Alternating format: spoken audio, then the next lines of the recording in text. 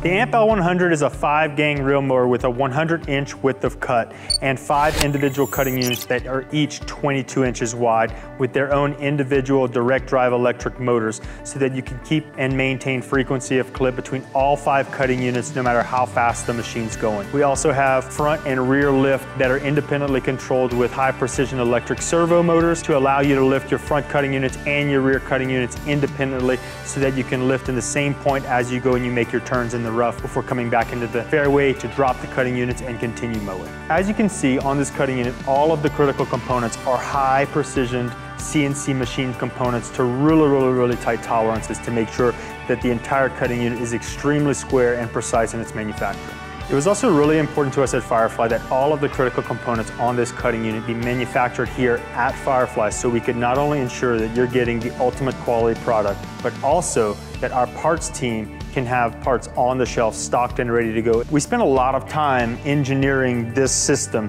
to make sure that this knob is a really high quality adjustment and every click is a really good feeling detent that's also giving you a really precise and consistent adjustment to your reel and your bed knife gap. If you listen carefully, you can actually hear the clicks and feel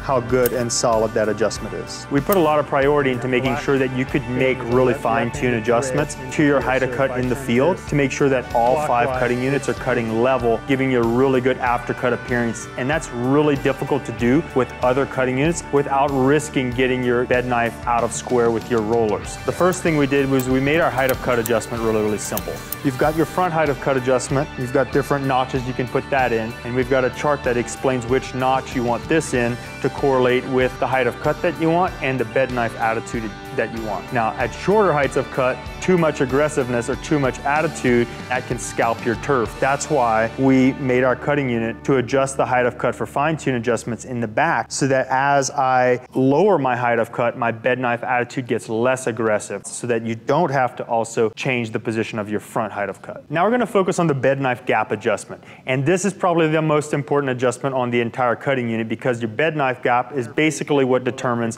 whether or not you're going to be cutting grass. While it's spinning backwards, I'm just going to start advancing one click on each one. We chose to move our reel closer to our bed knife, not our bed knife closer to our reel, so that adjustments to that bed knife gap over time as your reel shrinks don't also affect the bed knife attitude because that bed knife is staying in the same place all the time, and it's also not affecting your height of cut by moving the bed knife up or down as your reel gets smaller. Being able to maintain that gap to be really tight or even have light contact is really important for a really nice high quality cut. Kind of sounds like a few blades are touching, but it still kind of sounds like it's pulsing. I'm gonna just back off one from there and leave it like that, and then I'm gonna do the other side. Now, designing a cutting unit that maintains that bed knife gap in all conditions is only half of the equation, because a bed knife gap is only as good as the person setting it. And so if setting your bed knife gap is difficult and your users aren't setting your bed knife gap as frequently or as precisely as they need to, then you're not gonna have the quality of cut that you want, which is why we put a lot of focus on making sure that setting that bed knife gap was not only consistent,